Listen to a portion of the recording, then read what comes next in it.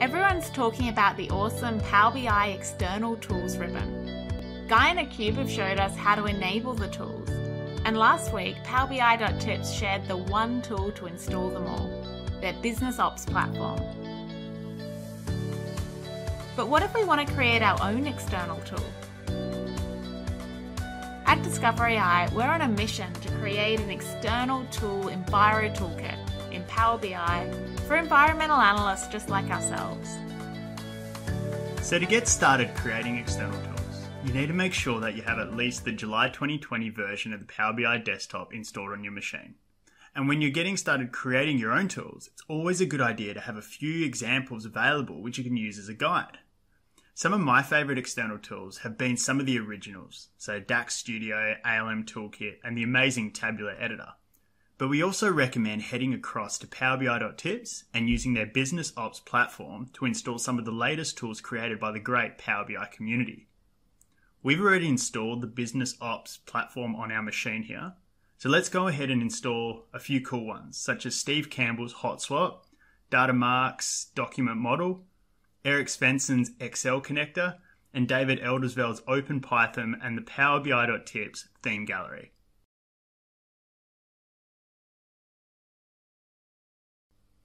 So we've just had to restart our Power BI desktop again, and now you can see that these tools have been added to our External Tools ribbon. But how exactly did they get there, and where are these tools stored on our machine? So the external tools are hidden away in our program files, and they're stored under the Common Files, Microsoft Shared, Power BI Desktop, External Tools, and here you can see a series of JSON files which all represent these external tools in our ribbon. Now that we've enabled external tools and we have some templates here, the next step is to take a look at the structure of the JSON file. Opening up PowerBI.tips theme tool, you can see here that it's a standard JSON file format, and it doesn't look to have too much information. You can see that there's some standard fields like version, name, description, the path, arguments, and icon data. In this external tool, which is pretty simple, all it does is open up Google Chrome and passes a web URL to the theme gallery on PowerBI.tips. So this looks like a great template to get started. So I'm going to make a copy of this and start building out our Enviro toolkit. Let's start by updating the name to DiscoverEI Enviro Tools and give it a short description. So we can let people know to check out DiscoverEI's environmental toolkit, but it's also coming soon because this is definitely a work in progress. For our external tool, in the first version, we're simply going to open up a website at this stage. So nothing fancy here. Let's leave the executable as Google Chrome and just change the argument to point to our website. Now the last thing we have to do is add in an icon. But what exactly are we looking at here? You'll notice a clue here where it tells us that it's base 64.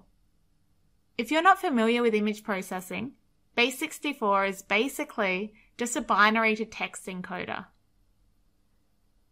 Here you can see we've got our PNG icon for our external tool, and we can simply upload it into an online converter, such as base 64 image, to convert it into a base 64 string. So let's copy this string across and paste it in our JSON file. This all looks really good now, so let's add it into our external tools folder. But one last trick is that Power BI displays the order of the external tools based on alphabetical sort order. So let's make sure that we name our external tool so it sits at the top of that list. Now for the magic. Let's open up Power BI Desktop. And here you can see our tool in action. Here's our environmental toolkit, and clicking on it, we launch our DiscoverEI website. And so there you have it.